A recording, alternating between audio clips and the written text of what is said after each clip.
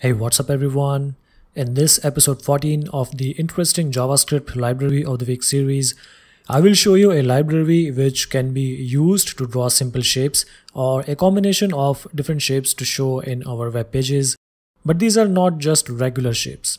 They look like they have been hand-drawn and can be useful in giving our web pages kind of a casual and fresh, unique look. The name of the library is RoughJS and it has been quite some time since it has been initially released. RoughJS also supports SVG drawing, so you can leverage that too if you are interested.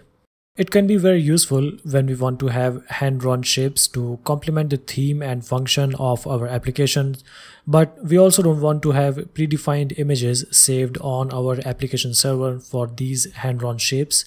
This utility then becomes even more useful when the shapes are dynamic based on user interaction. Maybe you want to display some kind of a whiteboard within your application. RoughJS is perfect in such cases when we want to display hand-drawn shapes. You can check out the RoughJS API documentation to get to know how to draw these shapes and show them on the web page. The API documentation is mostly about drawing different shapes and the options that we can use with them. For example, you can draw a line by providing the values for x1, y1 and x2, y2 coordinates, and you can also provide an optional options object. The options argument can be passed when calling individual shape functions. This gives us the flexibility to introduce a variety of visual elements and randomness to the shapes that we draw. So using RoughJS, we can draw circles, lines, curves, polygons, and so on. We can also fill the shapes that we draw in a variety of ways, and that too in a sketchy hand-drawn manner.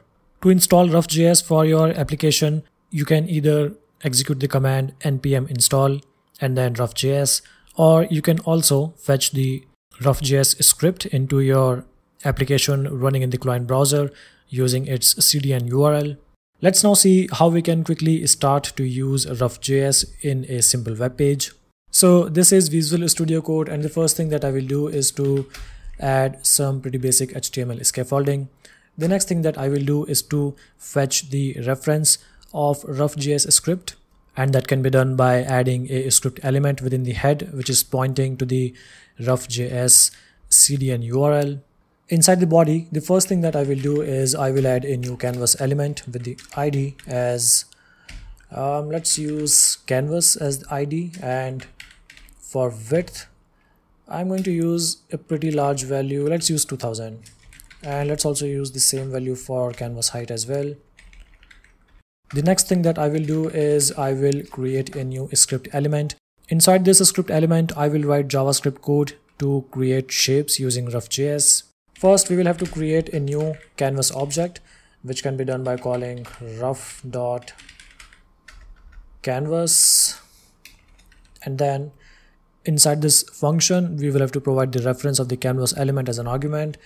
That can be done by simply calling document.get element by ID and then provide the ID of the canvas element, which is canvas. Now let's start by drawing a simple line using RoughJS, and that can be done by simply calling canvas.line, and for this we will have to provide the values for the 2 points of the line x1, y1 and x2, y2. So for that I'm going to use x1 value as 50 and then 250 for y1. Let's use 500 for y2 and then again 250 for y2. Now let's save the page and see how it is looking in the web browser. To open this page in the web browser, which is Chrome, I'm going to use the live server extension. So let's click on open with live server. You can see here is our line, and you can see that this line is not straight. It is kind of looking like it has been drawn by a person's hand. So this is how RoughJS draws the shapes. We can also provide an options object in which we can provide the attributes for the line which is being drawn. So let's say we want to increase the width of the line, and for that we need to use the property stroke width. Let's set the value as 5. You can see that the width has now increased, but Now the width is too much and it's not really looking like a hand-drawn line, so maybe we can reduce the width to some extent, and now it's looking all right.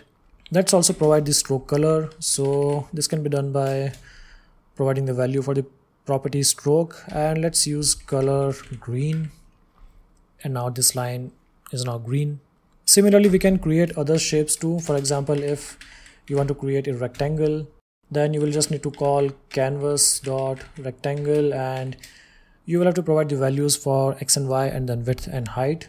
So I'm going to provide the values for x and y as 10, 10. Let's provide width as 200, height as 100. Save the code. You can see that RoughJS has created a new rectangle for us. And like we did for line, we can also provide an options object over here. Let's use some other properties over here. So for this rectangle, let's first set the roughness of the line. So I'm going to set the value as 1.5. You can see that now the shape of the lines is not different. Or if you want to increase the value, then you can do that too. Let's also provide the value for the fill color, but you know what, before we provide this value, let's also provide a fill style. Now there are a number of different fill styles which are available.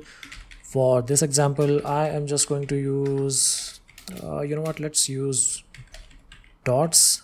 So right now there are no dots, but to see them, I'm going to provide a fill color. Let's provide the fill color as green. So you can see that this rectangle has been filled with green colored dots. Now you can also control the spacing between these dots, and that can be done by providing the value of the property hasher gap. Let's provide the value as 10. So now you can see that the gap between the dots has been increased, and as a result there are fewer dots. Let's see another example. I am just going to create a simple circle. This can be done by calling the function canvas.circle and then providing the value for x, y and radius. So let's provide the value for x and y as 220, so that the circle is going to overlap the line which we have drawn. Let's provide the radius as 150, and here is our circle.